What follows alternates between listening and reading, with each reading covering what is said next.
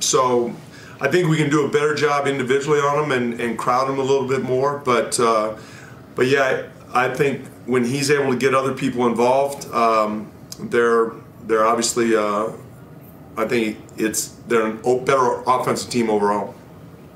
And then real quick, do you guys still ring the bell at your practice facility? Haven't done it. Well, we haven't practiced in a while, so haven't had much opportunity to. The bell is still there, though. Okay. That play in the first quarter where all 5 guys touched it and then Anthony hit the 3.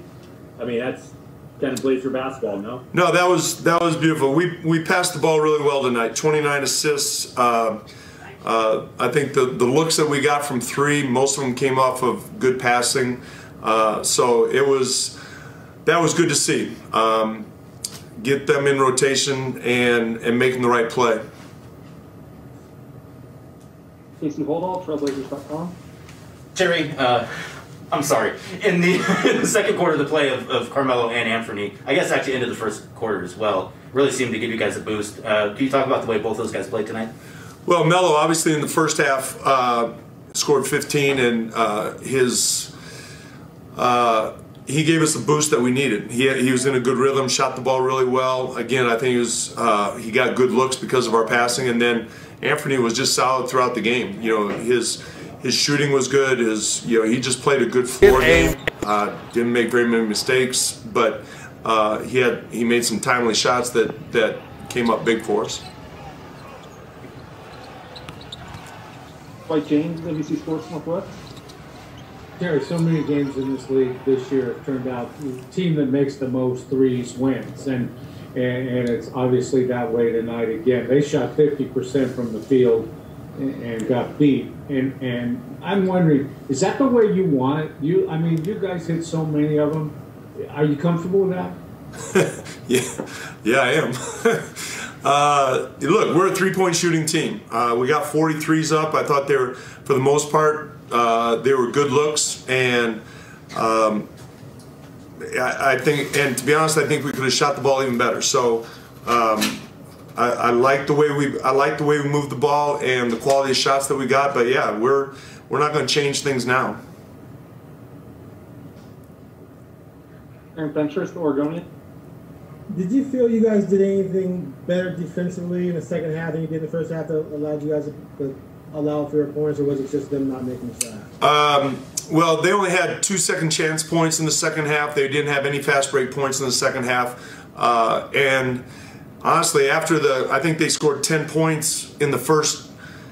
They scored 10 points in the first 3 minutes off of miscommunication on cuts. So we didn't give up a lot of easy stuff. After the first 3 minutes of the second half, I thought we did a good job of making them work for it and not giving up the easy ones, the offensive rebounds, the cuts, fast breaks. That's I thought what we did better in the second half. So did you tell the team they had to do a better job of preventing the offensive rebounds? Because I think they had 9 in the first half and a bunch of second back. Yeah, well, they made. Yeah, well, obviously we addressed it with the team in the first half. They made both their runs. They came out, attacked the glass early. We took care of it. We made our run, and then they made another run with their offensive rebounds. So we certainly addressed it during the first half, and we addressed it at halftime. Thanks. Going back to Jason Quick with The Athletic. Coach, how would you describe what Nurk gave you guys tonight? He was solid. You know, I thought offensively, he took what the game gave him. He got some rebounds. He finished around the paint. Defensively, it's a tough assignment, and it's tough when you're guarding most likely the MVP and you're playing him straight up. That's a tough assignment. But I thought he competed, and we needed him. James Hill, BNC Sports. Coach, great victory. You get 6 Blazers in double figures, and you play wonderful perimeter defense. Just talk a little bit about getting game 1 and what that can do in terms of you're able to, you basically have home court advantage now.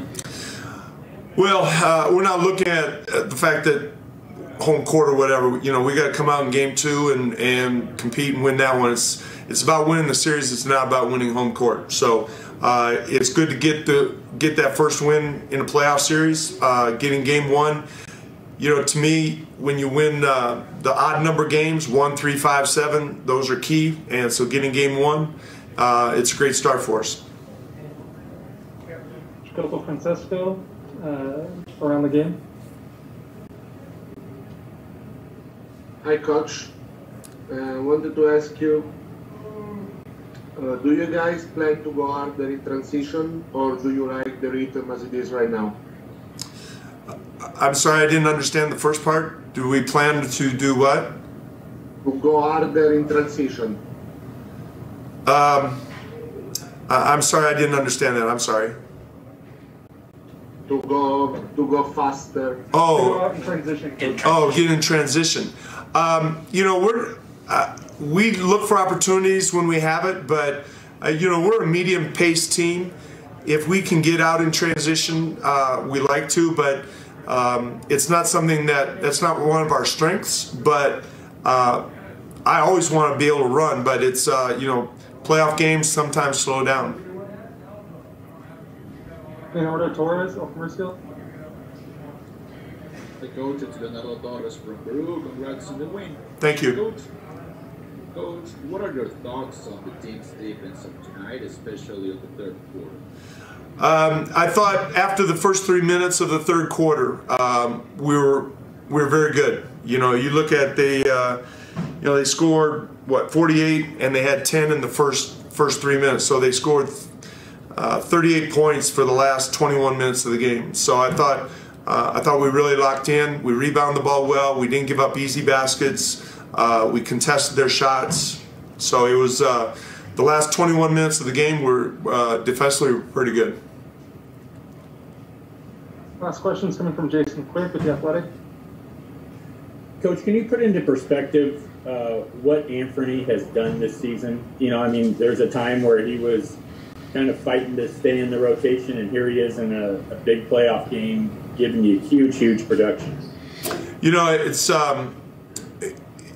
he's a young player, and he's gone through some growing pains, and but he never lost you know, his work ethic or trying to get better. And you know, obviously it's clicked for him for the last couple months, and it's very timely. But you know, that's the thing about the NBA. It's you got to keep working, be ready for the opportunity. For a young player, be ready for the opportunity. And this is year 3, and you know, it's I'm glad he's stepping up because it's we need him.